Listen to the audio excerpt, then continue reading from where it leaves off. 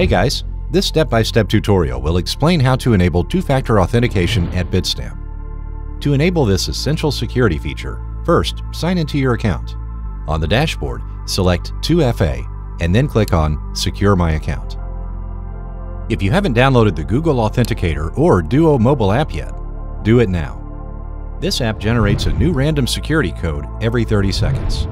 You will need to enter this code every time you log in at Bitstamp, which means you won't be able to log in without this app.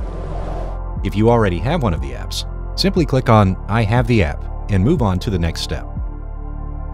Start by writing down or printing your authentication key and store it in a safe place.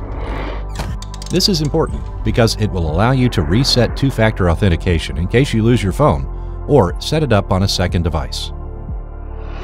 To proceed, scan the QR code using the security app you've downloaded and enter the 6-digit code you get from the app. Good work!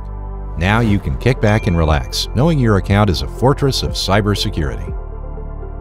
Define the two-factor authentication settings in your account. Go to the Settings section in the upper right corner. Then select Two-Factor Authentication in the Security submenu. This is where you can disable and re-enable the feature.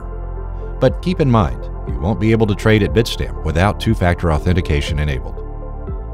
Thanks for watching this tutorial, and don't forget to subscribe to our channel for more news and clues.